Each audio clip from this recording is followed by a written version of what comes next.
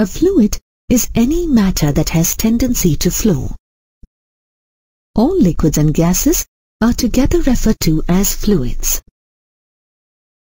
Solids and liquids have a fixed volume, while volume of a gas depends on the volume of its container.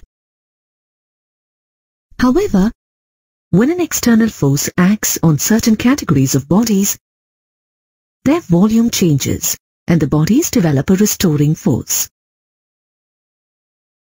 The restoring force acting per unit area is called stress. Change in volume due to stress is negligible in solid, very small in liquids, and very large in a gas. Liquids are 10 to the power 5 times less compressible than gases, but are about 10 times more compressible than solids. This is because the molecules in a liquid are not as closely packed as in a solid, but are closer to each other as compared to a gas. Another common physical quantity related to fluids is pressure. Pressure is defined as force exerted per unit area.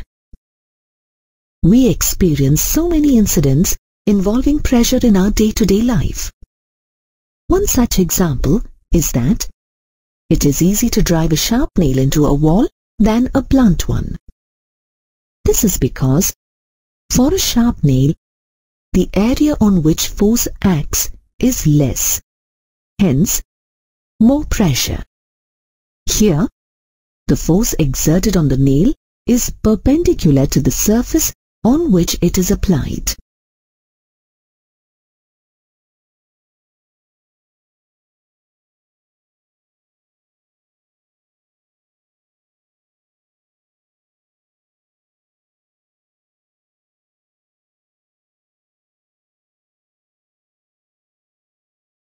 Similarly, the force exerted by a fluid on an object submerged in it is always perpendicular to the object's surface at all points.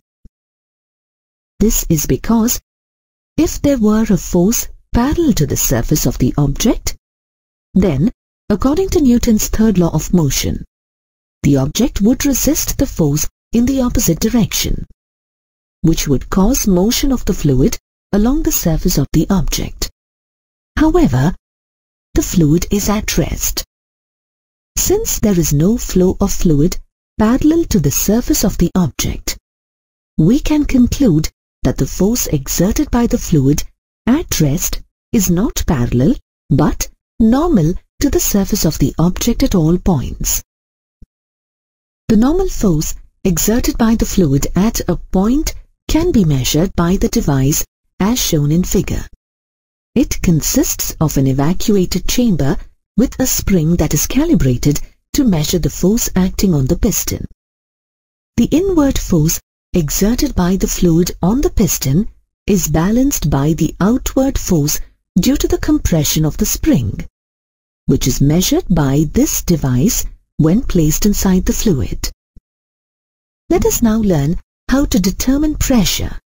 If F is the magnitude of the normal force acting on the piston of area A, then the average pressure, PAV, is defined as the normal force acting per unit area.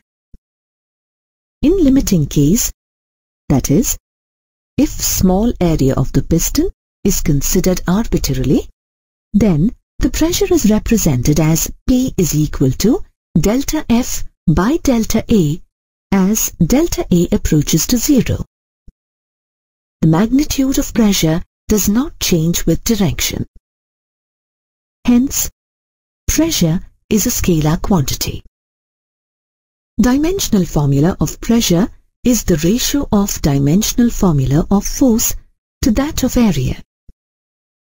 Dimensional formula of force is mLT power minus 2. Dimensional formula of area is L power 2. Hence, dimensional formula of pressure is mL power minus 1 T power minus 2. Similarly, the SI unit of pressure is the ratio of SI units of force to that of area, which is Newton per meter square, which is also referred to as Pascal or PA.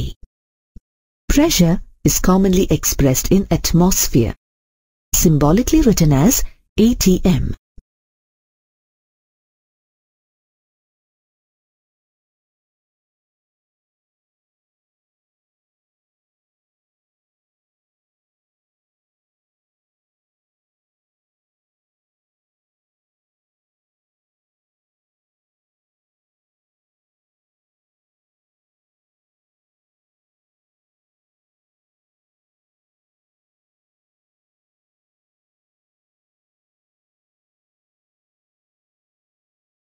Atmosphere is defined as the pressure exerted by the atmosphere at sea level, which is equal to 1.013 multiplied by 10 raised to the power 5 pascals.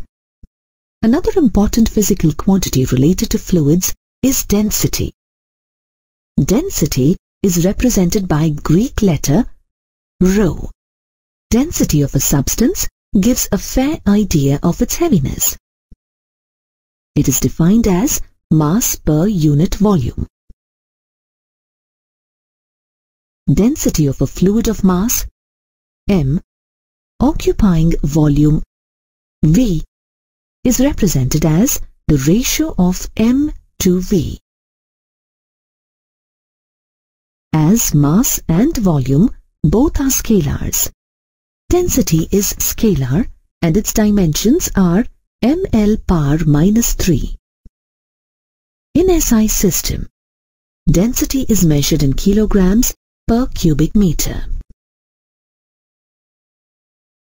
Density of a liquid is almost considered constant at all pressures, as it is largely incompressible. However, gases exhibit huge variations in the densities at different pressures, as they are compressible. As it is not always possible to remember the density of materials with their true units, generally we refer to relative density. Relative density is the ratio of density of the substance to the density of water at 4 degrees Celsius. For example, relative density of aluminium is 2.7. Relative density is a scalar quantity. It does not have units as it is the ratio of similar quantities and thus it is a dimensionless quantity.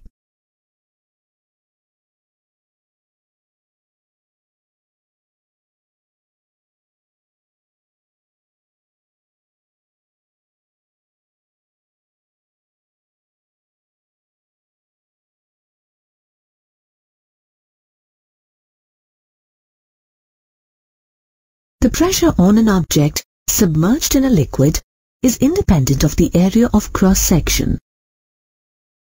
Consider a liquid in a cylindrical container. Now, consider a cylindrical element of the liquid with base area A and height h in it. Let mg be the weight of the cylindrical element. Let 1 and 2 be points on the flat surfaces of the element at its top and bottom. The force due to the liquid pressure on the top surface of the fluid element is P1A, acting in the downward direction, while at the bottom it is force P2A acting in the upward direction. Then, since the liquid element is static, the net force acting on the element in the vertically upward direction should be equal to the weight of the element. But the mass of the cylinder is equal to the product of its density, ρ, and its volume, V, or the product of its density, ρ, area of its base, A, and its height, h. Substituting equation 2 in equation 1, we get P2 minus P1 is equal to rho Hg. Thus, the pressure exerted by a liquid column of height h is independent of area of cross-section. The liquid also experiences pressure on its free surface. This pressure exerted by the atmosphere is called atmospheric pressure, is denoted by Pa. If point 1 of the liquid element considered is on the top surface of the liquid and is exposed to the atmosphere, then the pressure at the bottom of the element becomes P equals Pa plus rho Hg, where Pa is atmospheric pressure. Here, the pressure difference, P minus Pa, is called the gauge pressure at that point. This gauge pressure thus depends on the density of the liquid, the height of the liquid column, and the acceleration due to gravity at the given place. Thus, at a given height, the gauge pressure is the same at all points at the horizontal level. Let us consider an activity that confirms this concept. Consider various vessels of different areas of cross-sections connected at the bottom by a horizontal pipe. When a liquid is poured through the opening of a vessel, we observe that the liquid occupies the same level in all the attached containers. The level of liquids, H, in all the containers is the same though they contain different volumes of liquid. This proves that the liquid pressure is the same at all points at the same horizontal level or depth.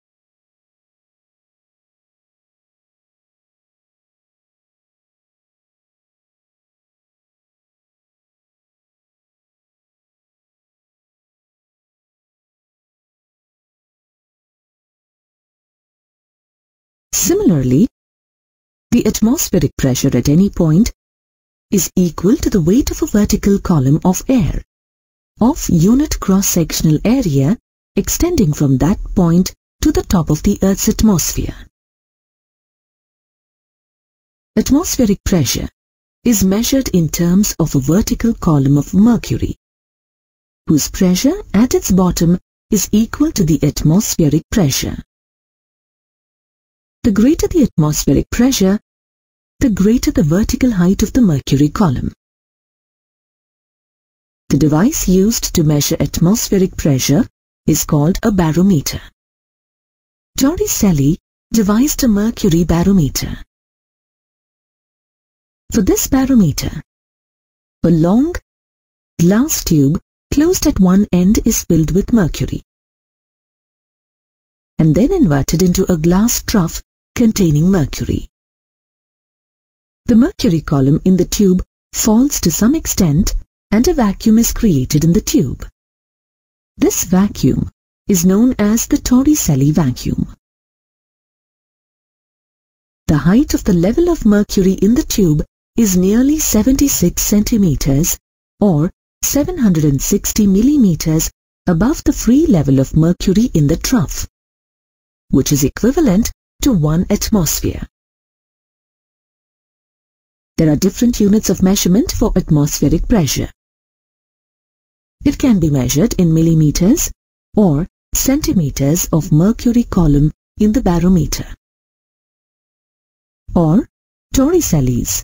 1 Torricelli is equal to 1 millimeter of mercury column. or in Newton per square meter or Pascal in SI, or dyne per square centimeter in the CGS system, or in bars. 1 bar is equal to 10 raised to the power of 5 pascals. Another device we use to measure atmospheric pressure is an open tube manometer. It consists of a U-shaped tube, which is filled with a low-density liquid such as oil for measuring small pressure differences, and high-density liquids such as mercury for measuring large pressure differences. One end of the tube is open to the atmosphere, while the other end is connected to the vessel whose pressure is to be measured. The pressure P at point A is equal to pressure at point B, which is P equals PA plus rho Hg, where rho is the density of the liquid, g is the acceleration due to gravity, and h is the manometer height, which is the difference in the height of the liquid in both the limbs of the manometer. Here, the gauge pressure P minus PA is equal to rho Hg. Why is gas not used in a manometer?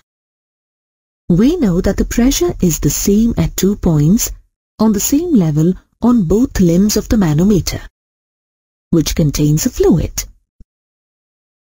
For a given change in pressure, the variation in density of a liquid is negligible, whereas for the same change in pressure, the density of a gas varies a lot. This makes liquids largely incompressible. This is why we use only liquids to measure pressure in a manometer. What happens to an object when it is put in still water?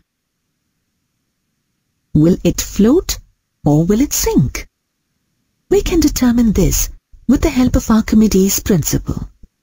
Archimedes' principle states that when a body is partially or completely immersed in a fluid at rest, the fluid exerts an upward force of buoyancy, which is equal to the weight of the displaced fluid.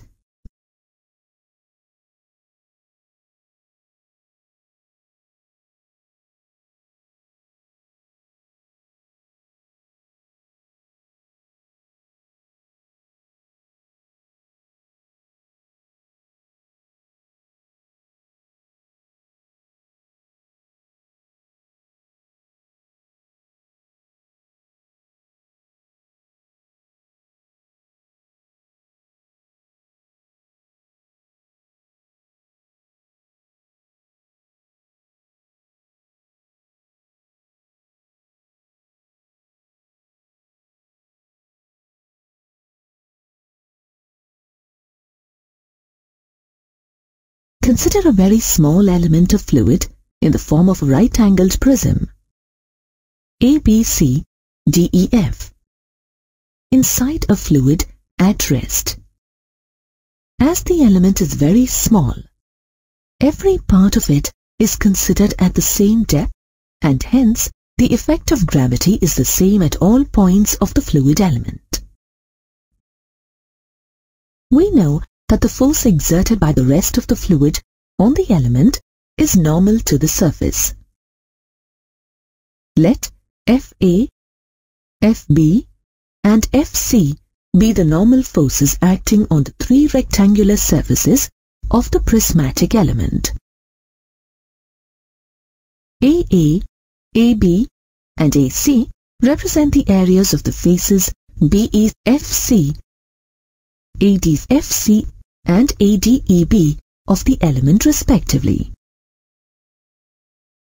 PA, PB and PC represent the pressures acting on the areas AA, AB and AC.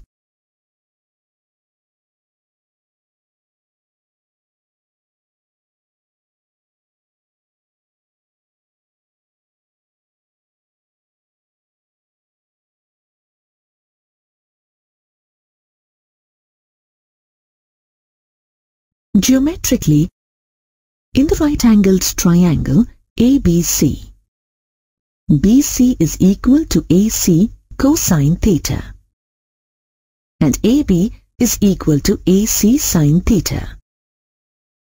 The forces shown are normal to the respective areas that include the sides. Thus, we have FB sine theta is equal to FC and FB cosine theta is equal to FA. Let us call this equation 1. As the thickness of the prismatic element FC is constant, the areas of the three sides of the prism can be expressed in terms of the trigonometric ratios as shown for the forces given by equation 2, which is AB sine theta is equal to AC and AB cosine theta is equal to AA. Dividing equation 1 by equation 2, we get FB divided by AB is equal to FC divided by AC, which is equal to FA divided by AA. However, the ratio of force to area is equal to pressure. Thus, PA is equal to PB, which is equal to PC. Hence, we can conclude that the force against any area within a fluid at rest and under pressure is normal to the area irrespective of the orientation of the area. The pressure exerted at a point by a fluid at rest is equal in all directions. Hence, pressure is a scalar even though it is in the ratio of force, which is in general a vector to area. This is what Blaise Pascal postulated as Pascal's law. Pascal's law states that when external pressure is applied at a point in a fluid contained in a vessel, it is transmitted undiminished and equally in all directions.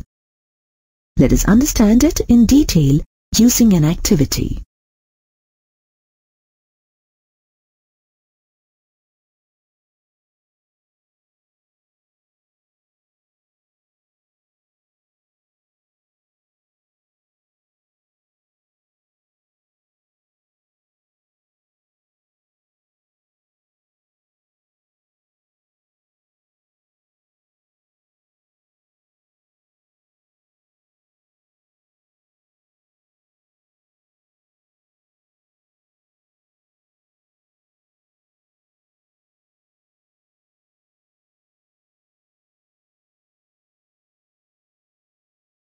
Consider a spherical vessel containing 4 cylindrical tubes A, B, C and D of area of cross-section A, 2A, 3A and 4A. Each of these openings is fitted with an airtight piston. Let piston A be pushed with a force F. Then the pressure on the piston is F by A. Pistons B, C and D move out due to this pressure. However, pistons B, C and D can be held in their position only when the forces applied on them, that is, FB, FC and FD are equal to 2F, 3F and 4F respectively. Then the pressure acting at B, C and D is 2F by 2A, 3F by 3A and 4F by 4A respectively, where each is equal to F by A. This experiment demonstrates that the pressure is transmitted undiminished in all the directions, which proves Pascal's law.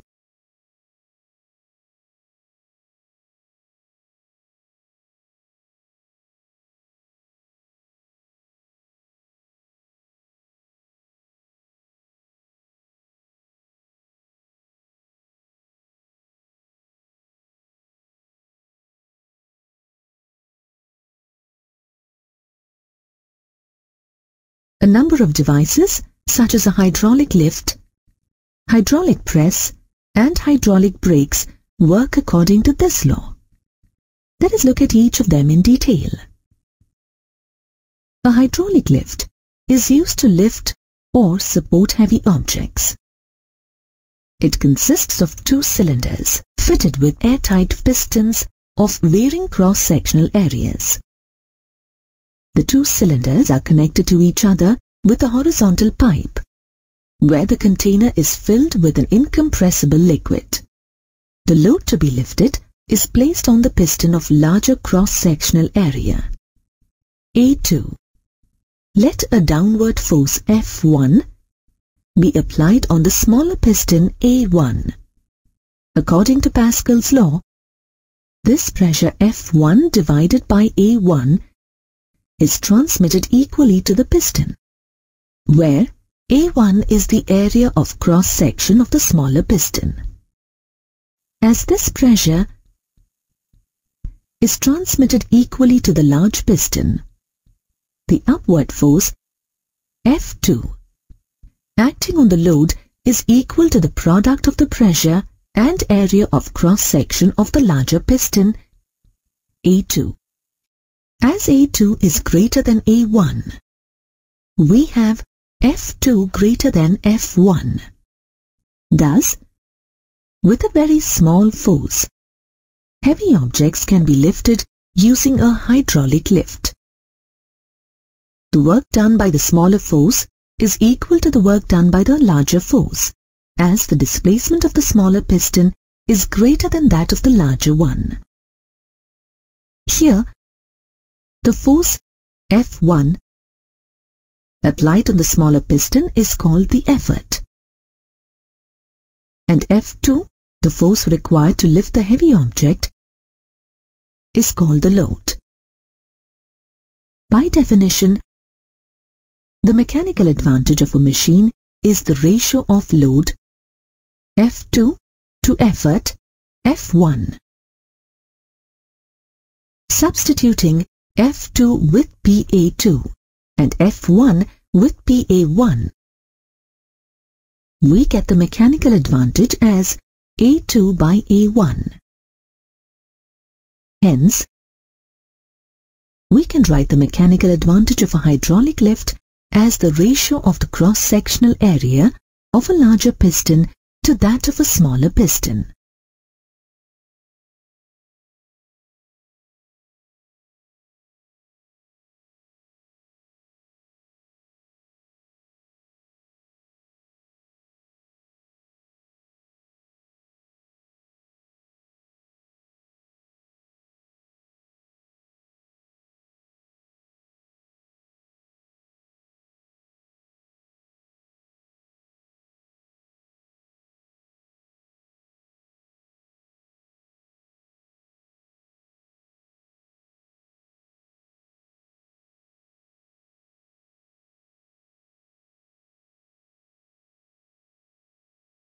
Let us now study a hydraulic press. A hydraulic press is a mechanical machine used to lift or compress large loads. The schematic representation of a hydraulic press that works on force applied manually is as shown. In this machine, a smaller force applied on a column of liquid is converted into a much larger force acting on the load placed on another column of the liquid, connected to the first column. A hydraulic press consists of two cylinders, C1 and C2, fitted with pistons P1 and P2, and valves V1 and V2 connected with tube T1. Tube T2 connects the cylinder C2 with a water reservoir through a release valve, RV. Piston P2 is a platform at the top of which the substance to be compressed is placed. Piston P1 is raised upwards by the application of force F, at the handle edge of the lever. Upon the action of the handle, the valve V1 opens. The water from the reservoir is sucked into the cylinder C1. During this process, valve V2 remains closed. When piston P1 is pressed down, valve V2 is opened. Valve V1 is closed and the water is pushed from cylinder C1 to cylinder C2 through T1.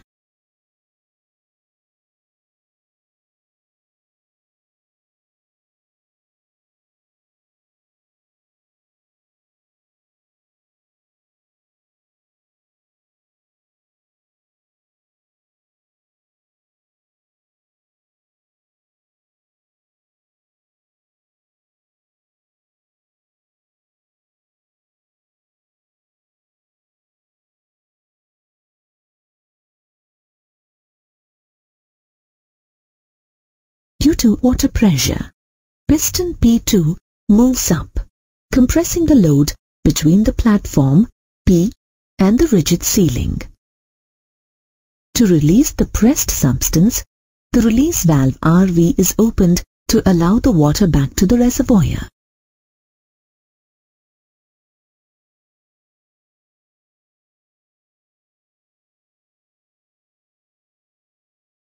Another device that conforms to Pascal's law is a hydraulic brake used in automotives. A hydraulic brake consists of a master cylinder M, filled with brake oil and provided with an airtight frictionless piston P. Through a lever system, the piston is connected to the brake pedal F. Through a tube T, the master cylinder is connected to a wheel cylinder C, consisting of two pistons P1 and P2, which are connected to brake shoes S1 and S2. The same system is connected to the other wheels of a vehicle. When the brake pedal is pressed, the lever system operates, transferring the force to the piston P. The piston P is pushed inward, increasing the pressure in the master cylinder. According to Pascal's law, this pressure is transmitted to pistons P1 and P2 in the wheel cylinder. These pistons force the brake shoes S1 and S2 to move away from each other, which in turn press against the inner rim of the wheel. Hence, the brake works and retards the motion of the wheel. When the pressure is released, the brake shoes return to their normal positions with the help of a spring mechanism.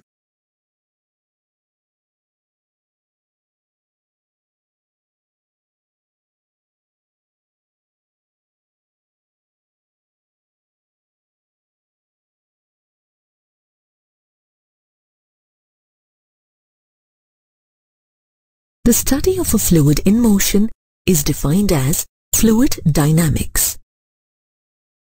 For example, consider water flowing from a tap.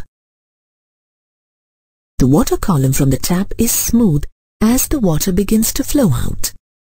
As the water descends from the tap, its speed increases and it eventually loses the smoothness of the flow. To understand why the smoothness of the flow of the tap water changes, we need to understand the fluid's motion at the particle level. The path taken by a fluid particle in its flow is called its line of flow. The direction of motion of the particle is given by the tangent at that particular point on the line of flow. Fluids can flow steadily or turbulently. The flow of a fluid is said to be steady or laminar if all the particles passing a given point maintain a steady velocity at that point. The velocity of a given particle may vary from one position to another in its path, but at a given point in the path, all the particles passing through the point have the same velocity. Each particle follows the same path taken by a previous particle passing through that point. The path taken by a fluid particle in a steady flow is called a streamline. The motion of the entire fluid can be represented with a number of streamlines showing the direction of flow in different areas. Thus, steady flow is a streamlined flow. As the tangent at a point in the streamline indicates the direction of motion of all the particles at that point, no two streamlines cross each other. Consider an area in a fluid in a steady flow. All the streamlines that are drawn from the periphery of the area constitute a tube for which the chosen area is the cross-section. Such a tube is called the tube of flow.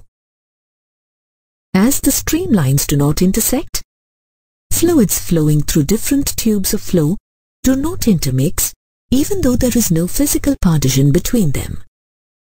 Fluid dynamics can be better understood taking into consideration the following three factors studied along with the concept of tube flow. They are incompressibility of liquids, rotational aspect of fluids, and viscosity. Liquids are largely considered incompressible when compared to gases, as they don't change volume in response to pressure as gases do. When the fluid flow is along a straight line, it is called irrotational, whereas when the fluid swirls, the fluid is called rotational. The viscosity of a fluid is related to the internal friction when a layer of fluid slips over another layer. In a non-viscous liquid, the effect of friction is neglected. We have learnt earlier that a fluid flowing through a tube of flow does not intermix with the fluid in other tubes. This implies that the total mass of the fluid entering a given tube through any cross-section of the tube in a given time interval is equal to the total mass of the fluid flowing out of the tube from any other cross-section in the same time interval. Consider a tube of flow represented by AB with area of cross-section A1 and A2 at the two ends A and B. Let V1 and V2 be the velocities of the fluid at ends A and B. Consider an incompressible, irrotational, and non-viscous fluid flowing in a streamline flow in the tube. To find the volume of the fluid, VA going into the tube with the velocity V1 through the cross-section A in time delta t, consider a small cylinder of length V1 delta t. The volume of the fluid going into the tube through the cross-section at A is A1 V1 delta t. If ρ is the density of the fluid, the mass of the fluid, Ma, entering the tube at A in time delta t, is A1 V1 delta t ρ. Similarly, consider a small cylinder of length V2 delta t at the end B. Then, the volume of the fluid, Vb, going out of the tube through the cross-section at B in the same time delta t, is A2 V2 delta t. Hence, the mass of the fluid, Mb, leaving the tube at B in the same time delta t, is A2 V2 delta t ρ. As the fluid is incompressible, its density remains constant. As the mass of the fluid entering is equal to the mass of the fluid leaving the tube, we have A1 V1 delta T rho is equal to A2 V2 delta T rho. On simplification, we get A1 V1 is equal to A2 V2. This expression is called the equation of continuity. If we consider various points in the tube where the velocities of a fluid are different, we can write A1 V1 is equal to A2 V2 is equal to A3 V3 and so on, equal to AN Vn. Thus, we can say AV is constant. The equation of continuity is valid as the product of area of cross-section and speed remain the same at all points of a tube of flow. The equation of continuity represents the conservation of mass in the case of moving fluids. So far, we have considered the laminar flow of fluids. In practical or real-time situations, the flow of fluids is not always laminar. The velocity of a particle at a point in a fluid varies with time. In such a case, the flow of the fluid is called turbulent flow. If the velocity of a particle in a fluid crosses a particular value, called critical velocity, the flow changes from laminar to turbulent. Critical velocity is the velocity of a liquid at which its flow changes from laminar to turbulent. The speed or the direction of the flow varies in turbulent flow.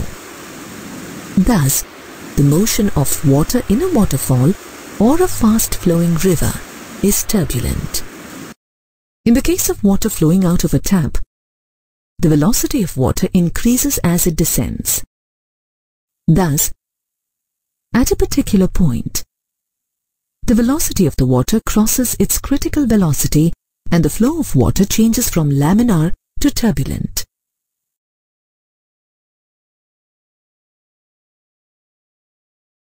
All fluids possess energy.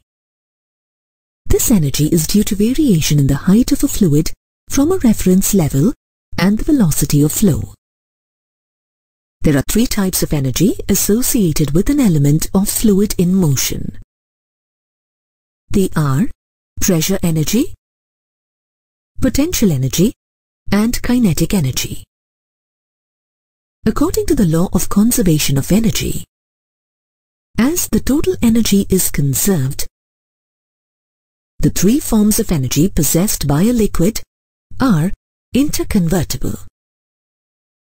Bernoulli's equation, developed by Swiss physicist Daniel Bernoulli,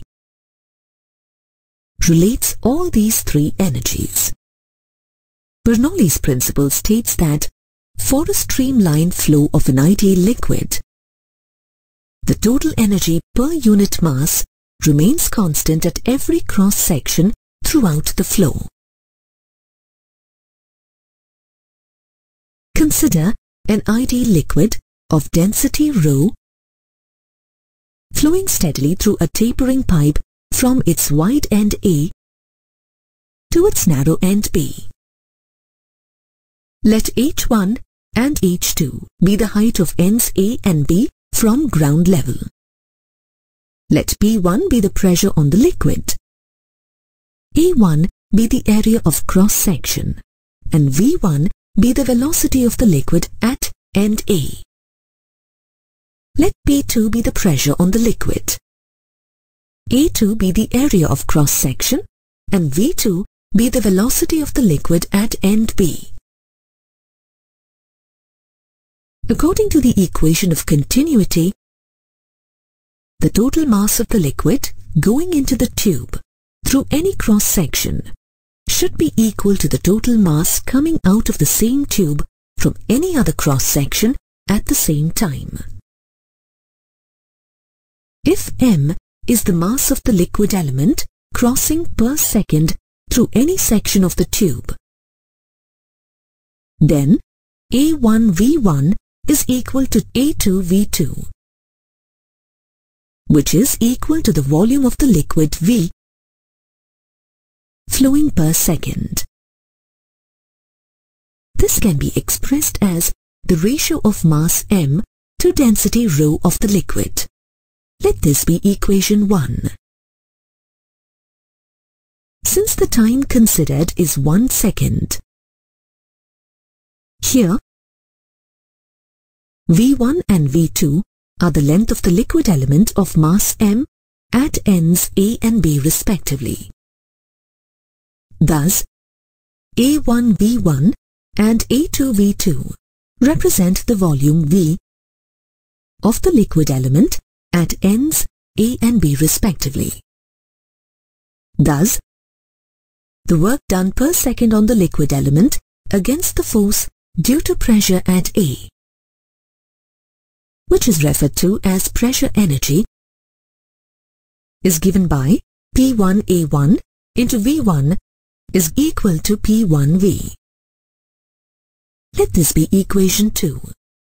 Similarly, the work done per second on the liquid element against the force due to pressure at B is expressed as P2A2 into V2 is equal to P2V. Let this be equation 3. The difference in the work done on the liquid element in moving from A to B is expressed as P1V minus P2V.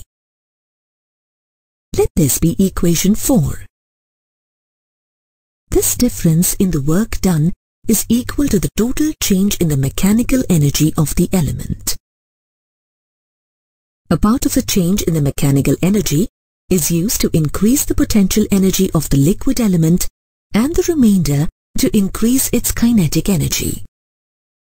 As the liquid element moves from A to B, the velocity of the element increases from V1 to V2 and the height increases from H1 to H2. Thus, the increase in potential energy of the fluid element per second from A to B is expressed as mgh2 minus mgh1. Let this be equation 5. The increase in kinetic energy per second from A to B is expressed as half mv2 square minus half mv1 square. Let this be equation 6. According to the work energy theorem, work done is the sum of the increase in potential energy and the increase in kinetic energy. Substituting and rearranging the terms,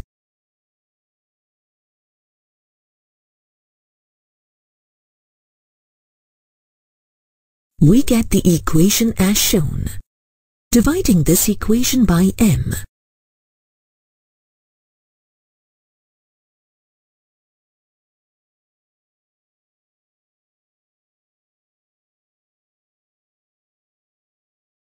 we get equation 8 as shown.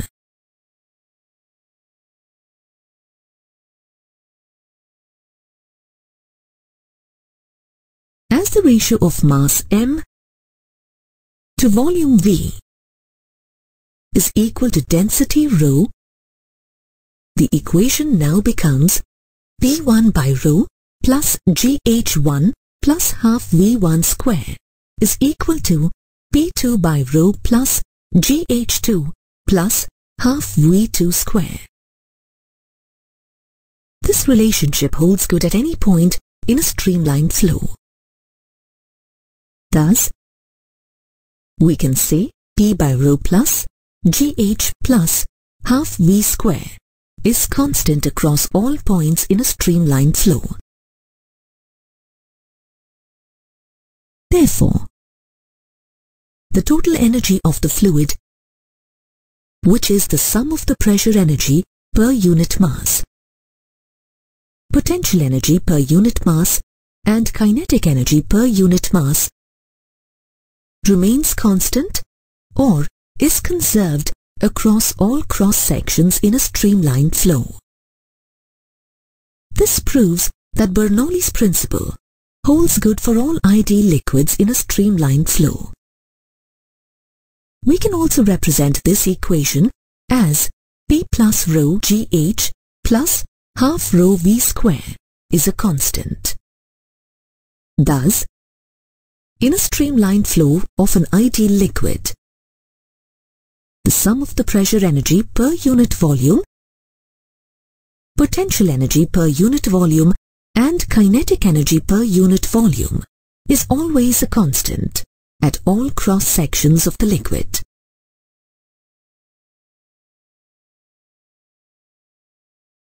Bernoulli's principle, however, has some limitations. Bernoulli's principle is applicable only to ideal fluids, that is, irrotational, incompressible and non-viscous fluids in a streamlined flow. If a fluid is compressible, as is generally the case with gases, volumes do not remain constant, and hence density does not remain constant. Thus, we cannot apply Bernoulli's principle to situations such as this. When the liquid is in motion, the viscous drag of the liquid comes into play, which has not been considered while deriving the expression. When the liquid is in motion, some part of the kinetic energy is converted into heat, but it is assumed that there is no loss of kinetic energy. Bernoulli's theorem has a large number of useful applications and is used to explain a wide variety of phenomena for low, viscous and incompressible fluids. According to Bernoulli's equation, the sum of pressure energy per unit mass, potential energy per unit mass and kinetic energy per unit mass of a fluid is constant. Bernoulli's theorem helps us to study the outflow of liquids from open tanks or open channels. The flow of liquids out of open tanks is measured using orifices. The flow from open channels is measured using weirs. A weir is a low dam built across a stream to raise its level or divert its flow. The flow from open channels and tanks is due to gravity, and the change in velocity is due to the change in the pressure head. Here, we will discuss the outflow of liquids from open tanks. A fluid outflow from a tank is known as efflux. Torricelli postulated a law to express the speed of efflux from an open tank, which is identical to that of a freely falling body. According to Torricelli's law, the speed of a liquid coming out through a hole at a depth h below the free surface of the liquid is the same as that of a body dropped freely through height h under gravity.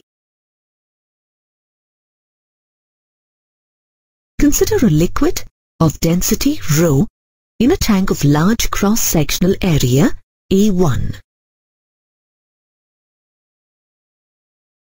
Let the liquid flow out of the tank through a hole at the bottom of the tank of cross-sectional area A2. Here, A2 is much smaller than A1. Let P0 be the pressure at the liquid's surfaces that are open to the atmosphere, that is, at both the cross-sections of the tank exposed to the atmosphere. Let h be the height of the liquid column above the orifice. V1 and V2 be the velocity of the liquid at the free surface and out of the orifice respectively. According to Bernoulli's theorem, P1 plus half rho V1 square plus rho GH1 is equal to P2 plus half rho V2 square plus rho GH2, where P1, V1 and H1 are the pressure, velocity and height of the liquid at position 1 and P2. V2 and H2 are the pressure, velocity and height of the liquid at position 2 respectively. As the liquid is exposed to the atmosphere at both the openings shown at positions 1 and 2, the pressure on the liquid at both positions is equal to atmospheric pressure P0. As the orifice is close to the bottom of the tank, H2 is considered 0 and the height H1 is taken equal to the height H of the liquid column between the orifice and the top level of the liquid. Thus, we arrive at the expression shown.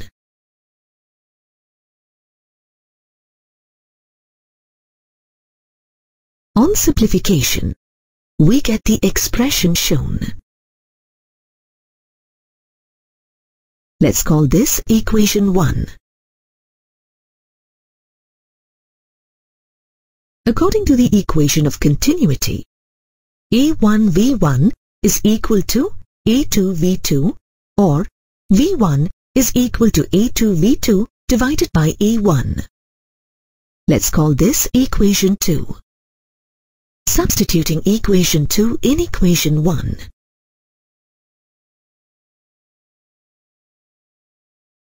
And simplifying,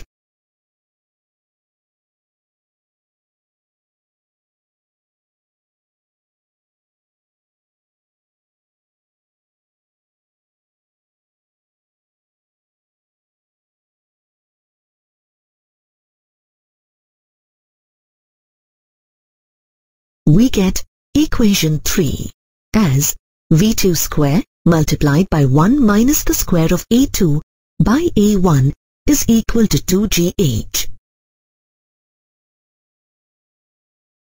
As A2 is much smaller than A1, A2 in the above equation can be neglected and hence the equation changes to V2 square is equal to 2GH or V2 is equal to root 2GH.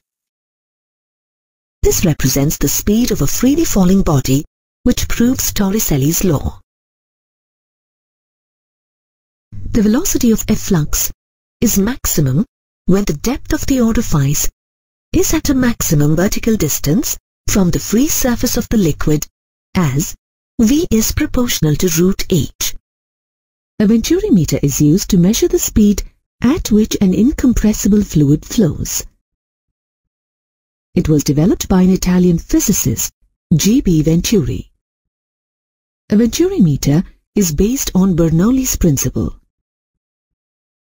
It consists of a tube with a gradually decreasing diameter, which makes a constriction through which the fluid in a pipe is accelerated, followed by a gradually increasing diffuser section that allows the fluid to nearly regain its original pressure head. A manometer in the form of a U-tube is attached to it, with one arm at the wider neck of the tube and the other arm at the narrow point of the constriction. To gauge the speed of flow, the manometer contains a liquid that cannot mix with the liquid flowing through the venturimeter tube. Consider a liquid of density ρ passing through the venturimeter tube with a steady flow. Let ρm be the density of the liquid in the manometer. Consider a point A on the venturimeter tube, where the diameter is larger. Let P1 be the pressure on the liquid. A1 be the area of cross-section and V1 be the velocity of the liquid at A. As the liquid heads for the constriction, the area of the cross-section of the tube decreases and hence its velocity increases, decreasing the pressure therein. This decrease in the pressure at the constriction creates a vacuum and sucks up the liquid in the manometer limb. Therefore, the liquid in the manometer limb connected to the constriction rises.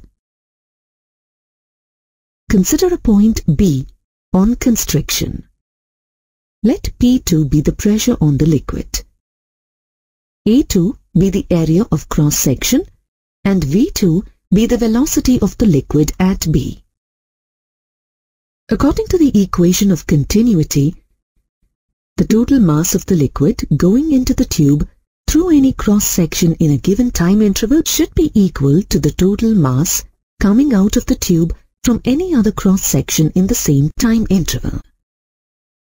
Let m be the mass of the liquid element crossing per second through any section of the tube. Since the time considered is 1 second, here V1 and V2 are the length of the liquid element of mass m at positions A and B respectively. Therefore, A1V1 is equal to A2V2, which is equal to the volume of the liquid V flowing per second.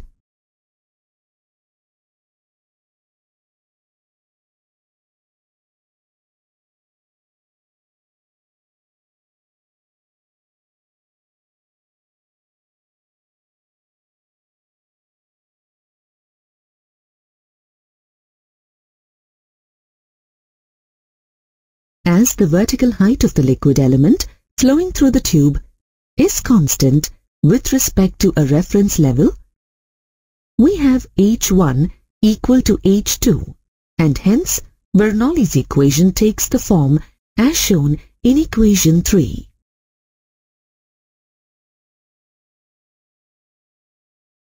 As the velocity V2 is greater than velocity V1, we have pressure P1 greater than pressure P2.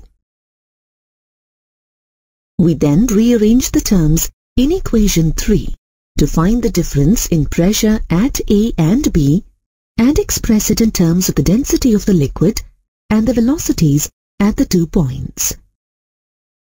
From equation 1, A1 by A2 is equal to V2 by V1.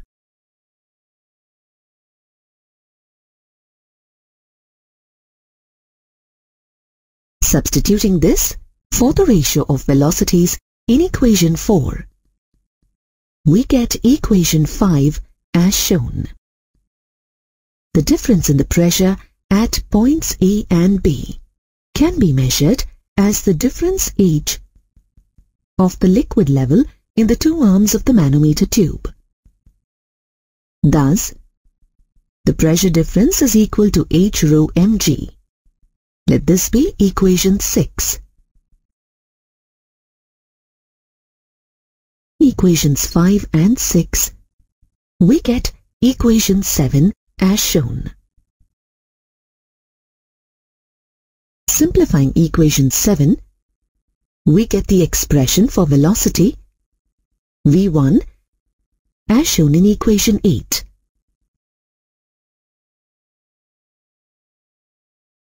From equation 2, we get the volume of the liquid flowing per second through the venturimeter at A as equation 9. Simplifying this expression, we get the expression for the volume of the liquid flowing per second through the tube as shown.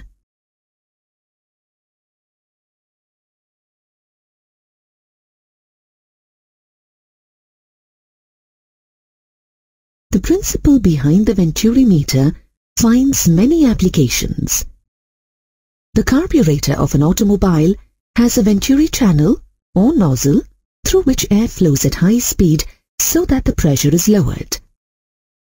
The petrol is sucked up into the chamber to provide the correct mixture of air to fuel, which is required for combustion. Other devices that work on this principle are aspirator pumps and sprayers used to spray insecticides.